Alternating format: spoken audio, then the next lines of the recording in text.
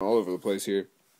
In hypervolemia, I'm jumping ahead of myself, but in hypervolemia, it's essentially the same mechanism as hypovolemia in that there's a increased fluid, but it's not in the vessels. The fluid is not in the vessels, and so renin-angiotensin-aldosterone system is activated. Renal perfusion is decreased. In essence, your body sees a hypovolemic state. All right, and so again, that overrides the osmolarity mechanism, and so this decreased volume causes an increase in ADH. So to go back here, once we've ruled those out, here we go. There we go. We have a hyponatremia, hypoosmolar hyponatremia, a true hyponatremia. We've ruled out edematous state, thyroid, and adrenal disease, so hypothyroidism, hypocortisolism. And we have urine sodium greater than 20. We have syndrome of inappropriate antidiuretic hormone. All right. Now, what causes SIADH? Well, I break it into 5 different categories here. All right. So now you should recognize this. This is a beautiful drawing of your lungs. All right. So any lung pathology. This is, you'll recognize the brain. Any brain pathology. Now this is the kidney. You're recognizing the kidney, right? Kidney's saying, he made me do it. All right. So the kidney is blaming the inappropriate excretion of antidiuretic hormone on the fact that it is inappropriately concentrating the urine. All right. Now, any CNS path and any lung path. Why should this be the case? Well, it comes back up here. I know you love this picture, right? So I keep coming back to it. And to the fact that, remember I talked about these baroreceptors kind of being everywhere, but they're concentrated in the lungs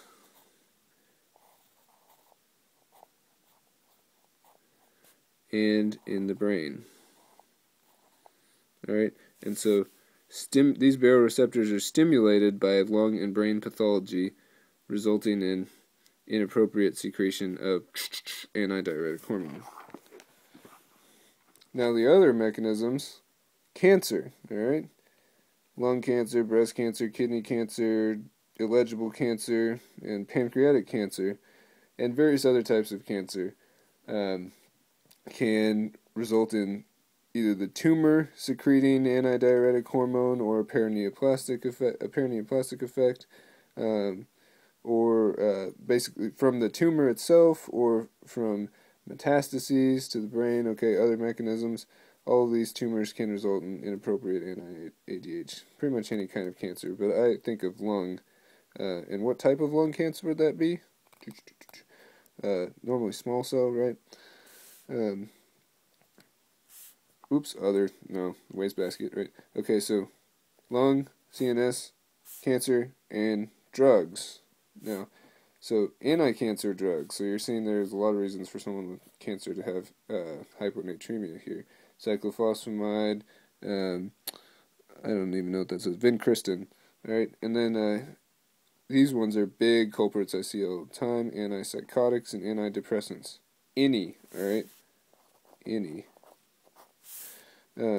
Opioids, and then a few other ones, carbamazepines, NSAIDs, amiodarone, somatostatin, and oxytocin. Oxytocin, I think, is kind of an interesting one. So if I hate laundry lists, and I apologize for this. If I were going to remember one thing, it would be this, okay? Pretty much any psych med and any opioid, right? And then the other ones can be just gravy. NSAIDs, I think, NSAIDs is kind of interesting too, but, I mean, everybody's on NSAIDs, and not everybody has hyponatremia, so, I don't know. Actually, I'm going to unstar that. I don't know how significant that is. Amiodarone, everybody's on amiodarone too, so that could be one term ever too. But definitely remember psych meds. Alright, and so maybe that comes back to this. I don't know. The reasons why these drugs cause hyponatremia is, I don't think, well understood. At least not by me. So, and then we have this kind of other wastebasket category, but I think of it as the physiologic category. So, in pregnancy, hypokalemia, and then HIV, AIDS, these are all effects, all conditions where you can have inappropriate antidiuretic hormone. AIDS is sort of a complicated. I mean, it could be maybe they have toxoplasma encephalitis, right? Most common cause of encephalitis. That goes back to this. Maybe they have PCP pneumonia. Maybe they have cryptococcal meningitis, most common cause of meningitis in an HIV patient with CD4 count less than 200. So, I mean, they've got lots of complications, and then just the HIV infection itself can sometimes cause inappropriate ADH. Pregnancy, we mentioned, also has the reset osmostat, all right, and then oxytocin. So those are some reasons why pregnancy. I'm not sure about the hypokalemia. And then sympathetic, so things that increase sympathetic drive. Now, why would that be?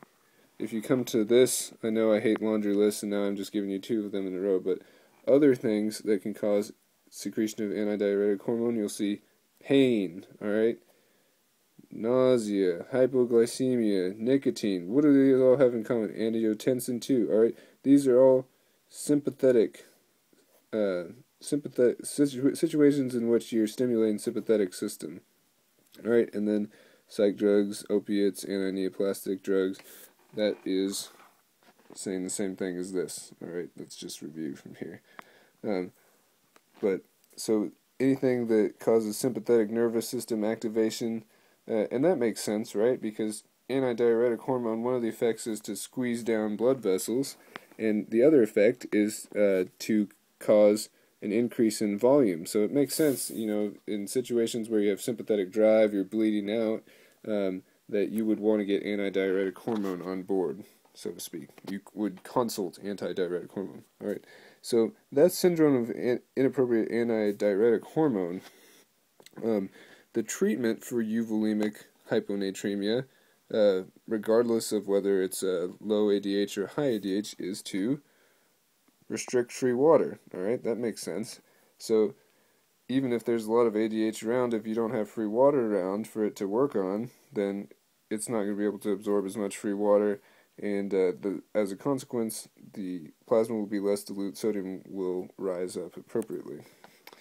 All right, so we've got one more to go. That was euvolemic, and then hypervolemic. So your volume status assessment basically supports, and often your history will also support, that your patient has one of these edematous states. So fluid is increased in the body overall, but it's not in the right place. It's not in the right place. And so renal perfusion is down, renin-angiotensin-aldosterone system is up, and as we just mentioned, ADH will be high when you have sympathetic drive. So again, first step after we determine volume status, assess renal function. You can do that with the FeNO, the urine sodium, just like over here in hypovolemic, and I'm doing it in this example with urine sodium. But the fact to keep in mind here is that the kidneys should be peeing a dilute urine. All right. Again, if the sodium, if you're hypoosmolar and then you should be peeing out dilute urine. So if the urine sodium is less than 20, that's exactly what the kidneys are doing. They're working fine. Look at that kidney. He's winking at you. He's got sodium. He's hanging on to it. He's not peeing it out. All right. So in that case, you know that the problem is either CHF or cirrhosis. All right. Because we've only got 3 edematous states to choose from. We've got kidney failure, heart failure, or liver failure. So if the kidneys are working fine, it's going to be heart failure or liver failure. Heart failure, the mechanism, decreased renal perfusion. Cirrhosis, it's a little bit more complicated, but you have hypoalbuminemia, so you have decreased intravascular volume, and then you have this splanchnic vasodilation because bacterial parts are not getting filtered by the liver, and so there's an increase in nitric oxide, and blood vessels are not constricting and dilating in the places they're supposed to be. Splanchnic vessels are vasodilating more than they should. So the end result being that, like I said, let's keep it simple here, the fluid is up, but not in the vessels that it needs to be, not in the right place. So renin-angiotensin-aldosterone system is increased.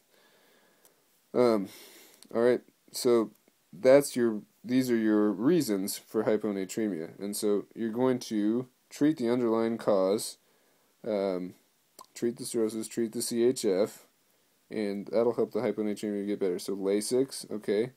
peeing more H2O than salt. By the way, something I meant to mention over here in drugs, you'll notice that I didn't put Lasix, I didn't put loop diuretics here, and that's because loops screw up the countercurrent so much that actually they don't cause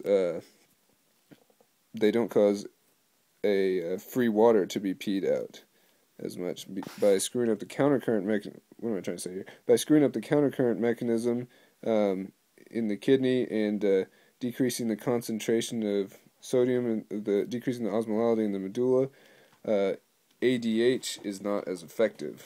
All right, so it's more things that the weaker diuretics, aldosterone mechanisms, thiazide mechanisms that we're talking about over here in hypovolemic hyponatremia. Sorry, that was an aside, but something I did mean to mention. Alright, so Lasix and then dialysis if we're in kidney failure over here. Then these are for liver failure, spironolactone, octreotide, midodrine.